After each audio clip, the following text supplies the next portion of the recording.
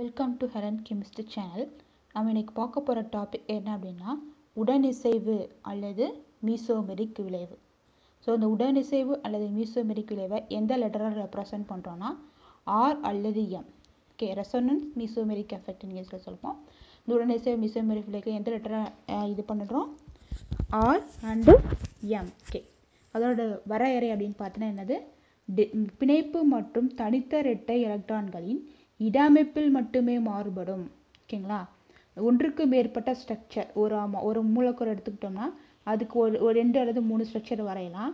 அதில் எது மட்டும் மாறுபடும்? பிணைப்பு, ஒரு இரட்டை பிணைப்பும் ஒற்றை பிணைப்பும் மாறுபடும், அல்லது அதில் இருக்க தனித்த இரட்டை எலக்ட்ரான்களோட இடம் மட்டும்தான் மாறுபடும். ஸோ பிணைப்பு மற்றும் தனித்த இரட்டை எலக்ட்ரான்களின் இடமைப்பில் மட்டுமே மாறுபடும். ஒன்றிற்கு மேற்பட்ட வடிவமைப்புகளின் மூலம் சில கருமச் சேர்மங்களை குறிப்பிட இயலும் இந்நிகழ்வு உடனிசைவு எனப்படும். உடனிசைவு அல்லது மீசோமெரிக் விளைவு. என்னது? ஒரு கருமச் சேர்மத்துக்கு 2 அல்லது 3 ஸ்ட்ரக்சர் வரையலாம். அதில் எது மட்டும் மாறுபடும்? அது அதோட பிணைப்பு, ஒற்றை அல்லது இரட்டை பிணைப்பு மாறுபடும், அண்டு தனித்த இரட்டை எலக்ட்ரான்கள் மாறுபடும். சரிங்களா? எக்ஸாம்பிள், உடனிசைவு ஏற்படவில்லை. எங்கெல்லாம் உடனிசைவு ஏற்படும் அப்படின்னு பார்த்தோம்னா அந்த ஸ்ட்ரக்சரில் வந்து இந்த அமைப்பெல்லாம் இருக்கணும், கான்ஜுகேஷன் வந்து இருக்கணும். சரிங்களா? அதாவது சமதள அமைப்பு இருக்கணும். அது என்னென்ன? பை, சிக்மா, லோன் பேர் தனித்த இரட்டை எலக்ட்ரான். சரிங்களா? தனித்த இரட்டை எலக்ட்ரான் 2 எலக்ட்ரான் இருக்கணும். சரிங்களா? Pi sigma free radical tattoo pi sigma by lone pair sigma plus. சரிங்களா?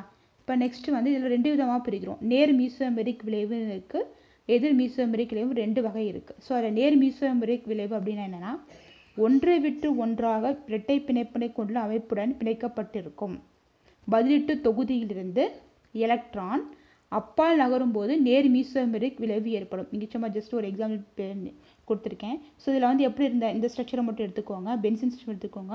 இதில் எப்படி பாண்ட் அமைப்பு இருக்குது? பிணைப்பு, ஒற்றை பிணைப்பு, இரட்டை பிணைப்பு, ஒற்றை பிணைப்பு, இரட்டை பிணைப்பு, ஒற்றை பிணைப்பு, இரட்டை பிணைப்பு இருக்குது. ஸோ ஒன்று விட்டு ஒன்று இது இரட்டை பிணைப்பை கொண்டிருக்கு. அதோட இணைஞ்சிருக்க அந்த ஏ தான் வந்து என்னது? பதிலீட்டு தொகுதி.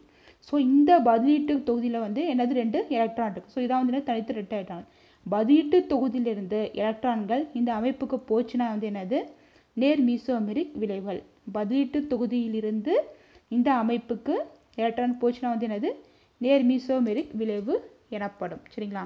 நெக்ஸ்ட் வா -R அல்லது -M எதிர் மீசோமெரிக் விளைவு. அதே தான், ஒன்று விட்டு ஒன்று இரட்டை பிணைப்பினை உடைய அமைப்புடன் இணைக்கப்பட்டுள்ள பதிலீட்டு தொகுதிகளை நோக்கி எலக்ட்ரான் நகரும் போது எதிர் மீசோமெரிக் விளைவு ஏற்படும் அப்படின்னு சொல்கிறாங்க. ஸோ இதான் வந்து பென்சின்றங்க.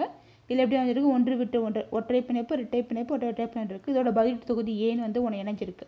ஏ மேபி எனிதிங். ஸோ நான் சும்மா வந்து ஒரு நேம் உனக்கு புரியறதுக்காக எழுதியிருக்கேன். ஸோ இப்போ என்ன மைனஸ் என்னது? இந்த இதிலிருந்து எலக்ட்ரான் இங்கே போகும். சரிங்களா? அப்போ அதனால் அது பதிலீட்டு எதிர் மீசோமெரிக் விளைவு.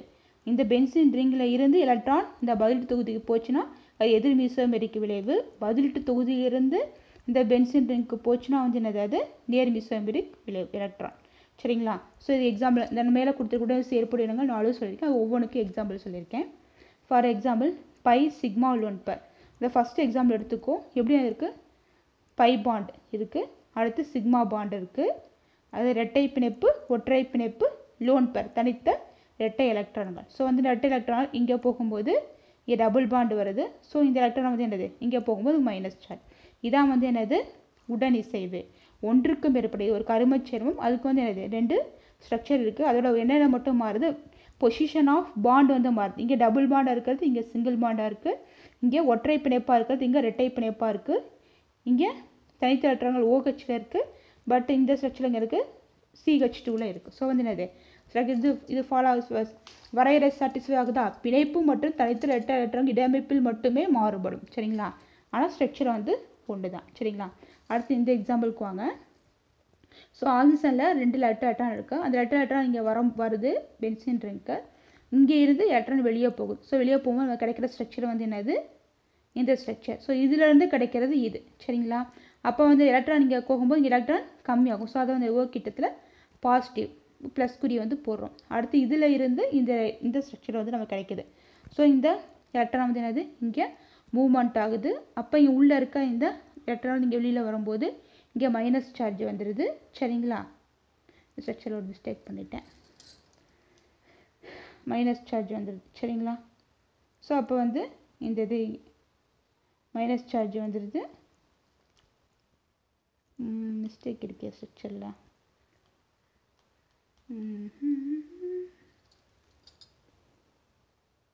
இது இங்கே வருதா? அப்போ இந்த பாண்டு போடாமல் விட்டுட்டேன், சாரி. இங்கே ஒரு பை பாண்டு வரும், சரிங்களா? ஸோ அப்போ பாரு, இப்போ இந்த எலக்ட்ரான் இங்கே போகும்போது ஆட்டோமேட்டிக்காக இந்த எலக்ட்ரான் 2 டபுள் பாண்டு பக்கத்தில் இருக்காது இல்லையா? அப்போ இந்த எலக்ட்ரான் இங்கே மூவ் ஆகும்போது இங்கே ஒரு பை பாண்ட் ஃபார்ம் ஆகுது. ஸோ பை பாண்ட் ஃபார்ம் ஆகுது. அப்போ இந்த எலக்ட்ரான் வந்து இங்கே போகும்போது இங்கே நெகட்டிவ் சார்ஜ் ஃபார்ம் ஆகுது. அப்போ இங்கே இந்த ஸ்ட்ரக்சர் அப்படியே இருக்கும், சரிங்களா? அடுத்து இந்த ஸ்ட்ரக்சர் வந்து இது நமக்கு கிடைக்கிது. ஸோ இந்த எலக்ட்ரான் வந்து என்னது இங்கே மூவ் ஆகுது, சரி. அப்போ இங்கே பை பாண்ட் வந்துருச்சு. ஆட்டோமேட்டிக்காக இங்கே இருக்க எலக்ட்ரான் இங்கே போகும்போது இங்கே லோன் பெர் சார். இப்போ இது கடைசி ஸ்ட்ரக்சருக்கும் முதல் இருக்க ஸ்ட்ரக்சருக்கு என்ன வேறுபாடு பாருங்க. ஒற்றை பிணைப்பு இரட்டை பிணைப்பு மாறுபட்டிருக்கு. இங்கே ஒற்றை பிணைப்பாக இருக்கிறது, இங்கே இரட்டை பிணைப்பாக இருக்குது. சரி, இங்கே இரட்டை பிணைப்பாக இருக்கிறது, இங்கே ஒற்றை பிணைப்பாக இருக்குது. ஸோ இதுதான் வந்து இது மூவ்மெண்ட் ஆஃப் எலக்ட்ரான்ஸ், சரிங்களா? அது இதுக்கு ரிங்குக்குள்ளே எலக்ட்ரான்ஸ் வந்து மூவ்மெண்ட் ஆகிறதுனால அந்த பை பாண்ட் சிக்மா பாண்ட் ஒற்றை பிணைப்பு இரட்டை பிணைப்போட இடங்கள் வந்து மாறுது, சரியா? அடுத்து pi sigma free radical. So வந்து ஃப்ரீ ரேடிக்கல் வந்து எப்படி ஃபார்ம் ஆகுது? இது வந்து ஒரு காம்பவுண்டு. ஸோ இது வந்து இந்த காம்பவுண்ட் வந்து என்னது?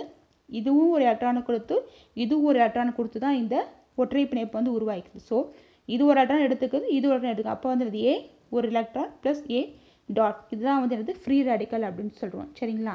அப்போ இந்த எக்ஸாம்பிள் எடுத்துக்கோ. இந்த எக்ஸாம்பிளில் இந்த ஃப்ரீ ரேடிக்கல் இங்கே வருது. ஒரு பாண்டு உருவாகணும் எத்தனை எலக்ட்ரான் தேவை? 2 எலக்ட்ரான் தேவை, சரிங்களா? அப்போ இங்கே CH2ல ஆல்ரெடி ஒரு ஃப்ரீ ரேடிக்கல் இருக்குது. ஸோ இதுலேருந்து ஒரு எலக்ட்ரான் கிடைக்குது.